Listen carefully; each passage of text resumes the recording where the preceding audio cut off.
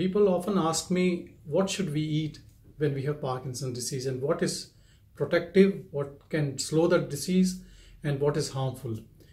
It's a really difficult question to answer because the jury is still out and we are not very specific about that.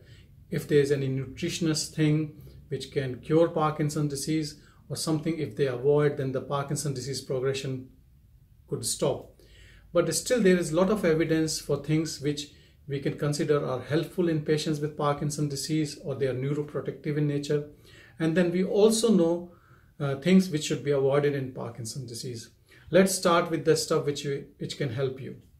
Now, the most important thing is flavonoids. Now, flavonoids are those colorful, rich fruits which are found to be neuroprotective. They can cross blood-brain barrier, and in various studies it's found that they are good for brain. These are things like cherries, berries, oranges, apples. So I would suggest to have more or some of these in your diet. The other group of compounds which you can understand can help in Parkinson's disease is because they are rich in phenylalanine. Now, phenylalanine is needed to make dopamine. So if you have a more of that substrate, that can help to have more of dopamine in the body. And this is found in things like Brazilian nuts, pecans, other things like legumes, lentils, chickpeas, and probably having these things on a regular basis is really good. I sometimes suggest people to have water-soaked almonds overnight to be taken in the morning, like 5 to 6 of them, and they are really good. Other thing which is found in dozens of various studies, which is neuroprotective in nature and which helps to decrease the risk factor of having Parkinson's disease, is caffeine. So I believe having coffee is a good thing to avoid Parkinson's disease in moderation. Another important thing is, which is very important to remember, is that don't take a high protein diet with your medications, because it delays the absorption and then it can affect your Parkinson's disease. So avoiding high proteinaceous diet would be a good idea. A lot of Parkinson's patients have constipation, and constipation delays the absorption of the medicines and it makes the disease worse. So avoiding constipation by various measures, like having more water intake, having a high fiber diet like vegetables, green vegetables and fruits, and doing regular exercise, doing walking, all these things will help you. Another very important thing which is seen as a curry spice, turmeric, which is known as haldi in India. This is found to be neuroprotective, and it has an active compound which is known as curcumin.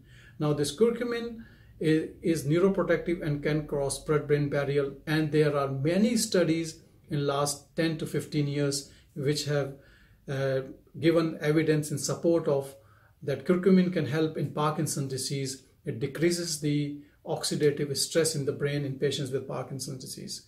So, it's very easy, it's healthy, there's no side effect to it, and you can have it in your curry, or you can have as a raw powder or a tablet, which is considered to be quite beneficial. Now, we have discussed things which can definitely help in Parkinson's patients, but then there are things which might not be that good for Parkinson's patients. Especially too much of alcohol definitely can't be a good thing, given that it affects brain, and then definitely in Parkinson's patients who are already having balance issues, it can make it worse.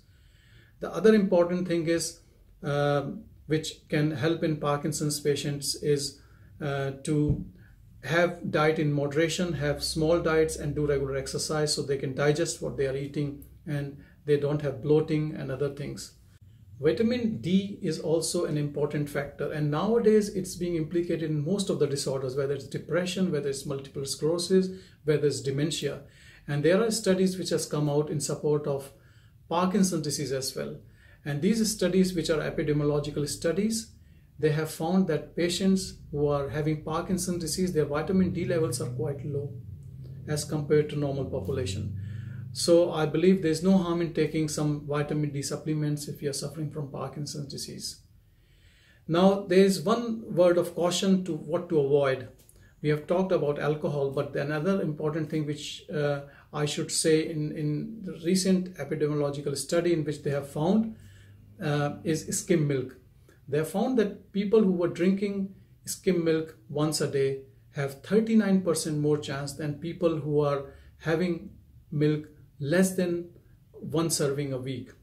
So probably some people are very addicted to all the milk products. I would say to decrease your intake, and that probably might be a good idea, though we still don't have a very robust evidence against milk products.